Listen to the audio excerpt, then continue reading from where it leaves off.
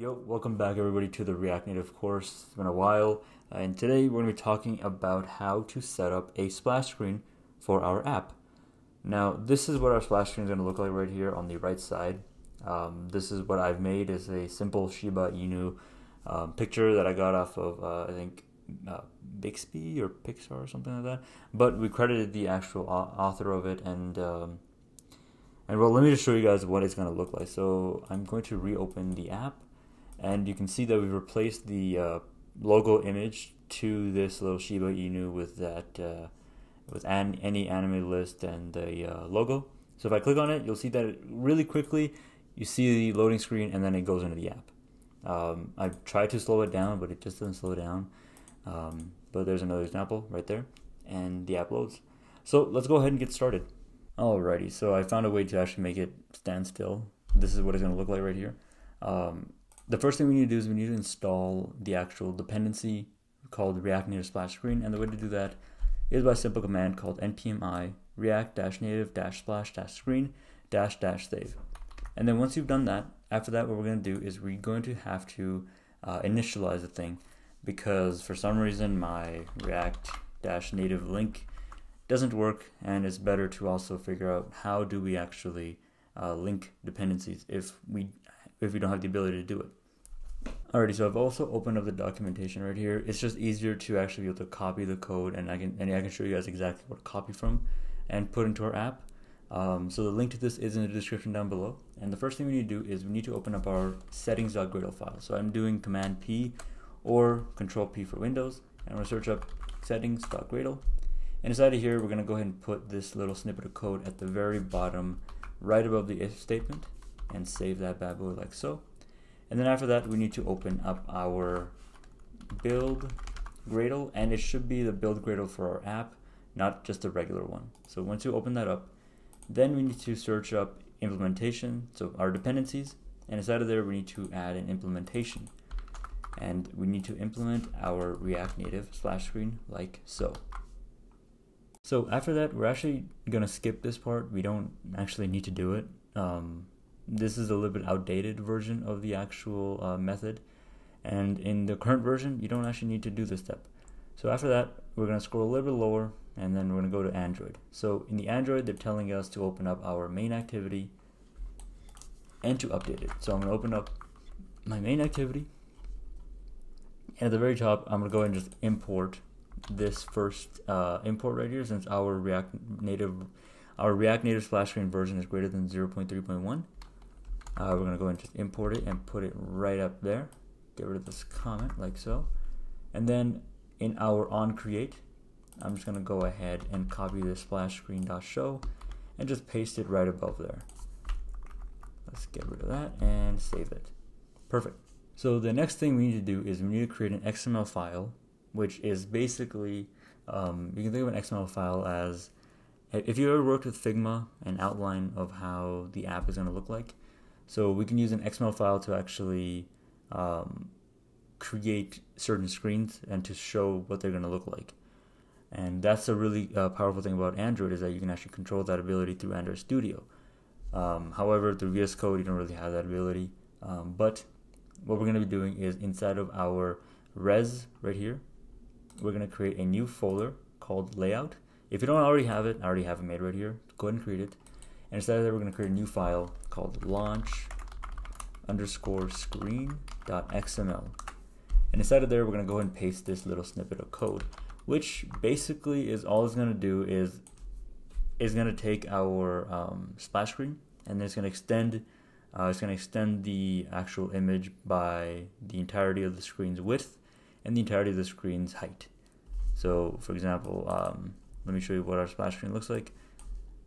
So basically, we take this image and then expand it to the entire device, so it fills up the entire screen. So after that, what we're actually going to be doing is we need to take this image and then we're going to plop it right into our drawable folder. So I'm going to go ahead and drag it and paste it right into there. And I'm going to go ahead and actually change the name too, because new project is not a good name for this. Let's call it splash screen.png. And then we're going to open up our launch screen.xml file, And if you scroll a little bit to the right in the image view tag, you're going to see this little source is equal to, this is basically like, if you think about it like an import for an image, you're basically importing it into this tag. And we're going to change the name from launch screen to be splash_screen, like so. Perfect. So the steps after this are optional. Basically, they allow you to be able to change the color of the actual status bar of the app, and allow you to define all that cool stuff like that. So since our actual splash screen's background is blue, it would make the actual status bar blue. However, we're not going to worry about that since it's not really required, since this is just a basic beginner app. So after this, we're actually going to go ahead and open up our app.js file, and we're going to import something called splash screen. So import splash screen from React Native splash screen. And then all we need to do is we're going to create a use effect.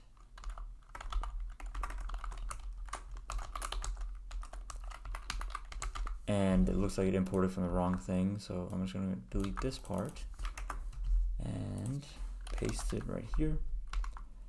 And then all we have to do is we have to give it splash screen.hide. So basically, whenever the app is ready to be displayed, it will then go ahead and hide the splash screen to actually display the app. So let me just make it a little prettier. There we go. All right, so now if we test out our app, it should hopefully maybe work. So I'm gonna just reload the app, and then we should see eventually it reopens, shows the splash screen. Perfect.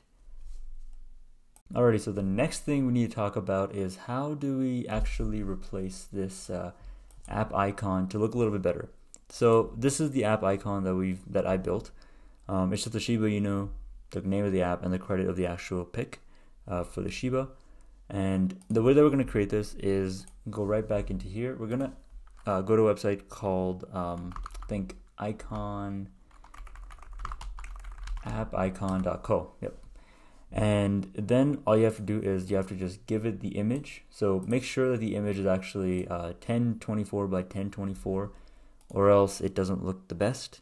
And then go ahead and uncheck all of these values, and then just keep this one checked.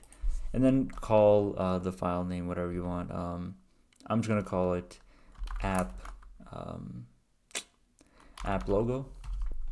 Go ahead and generate that bad boy, and then let me just minimize this stuff. Once you have generated it, it should create this zip file. Go ahead and open it up, and then I'm gonna delete the previous one. And then once you've opened the folder up, then you'll see a bunch of different folders inside of here.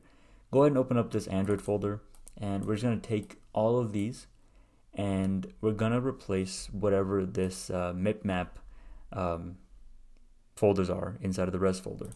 So drag it and paste it into the res folder. It'll ask you, do you want to replace it? It's irreplaceable. Go ahead and replace every single one of them. And this won't work right now because it still needs to actually get targeted towards the actual images. Whoops, I don't know why I open up every single image, but sorry, every single folder. So inside of the Android manifest.xml file, you're gonna want to change these two names to be the actual name of the image right here. So since we don't have a rounded image, I'm just gonna give it that one right there. And now if I were to reload everything, and let me go ahead and open up my emulator. My emulator just disappeared. Oh, there we go. Okay. So if I were to back out, go up, we see that our actual app image logo has changed, and we have our splash screen. So let's see that in full action. So we have our app logo image and splash screen right there. App loads, fine, beautiful. Cool. So that was pretty simple. We learned how to change our app image and our app splash screen. And in the next video, we'll be learning how to do that for Apple as well. So stay tuned for that one, and I'll see you all in the next one. If you like this, be sure to like and subscribe, and I'll see you in the next one. Peace.